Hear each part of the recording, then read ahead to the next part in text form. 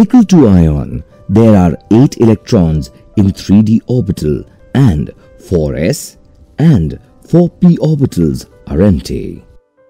In tetracyanonickel complex, due to the presence of cyanide ion which behaves as a strong ligand, electrons in 3d orbital of nickel-2 ion get paired up. So nickel-2 ion hybridizes with empty 4s, 2 of 4p and 1 of 3d orbitals to form 4 dsp 2 orbitals, and 4 3d orbitals remain unhybridized.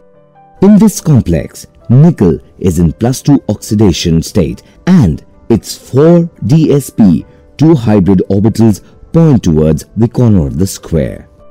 One of the sp hybrid orbitals of carbon in cyanide ions overlap with them to form 4 nickel cyanide bonds. Each cyanide ion donates a pair of electrons and forms nickel cyanide bond.